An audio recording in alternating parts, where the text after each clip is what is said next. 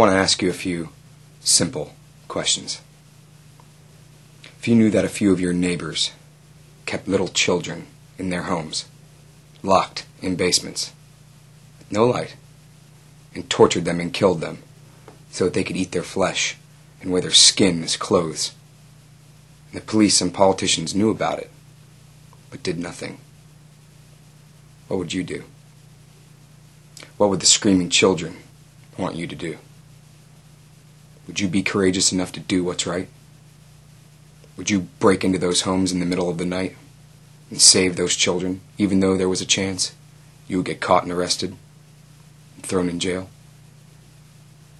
And what would you think of the people who did what was right, who took action, who saved those innocent children from torture and certain death?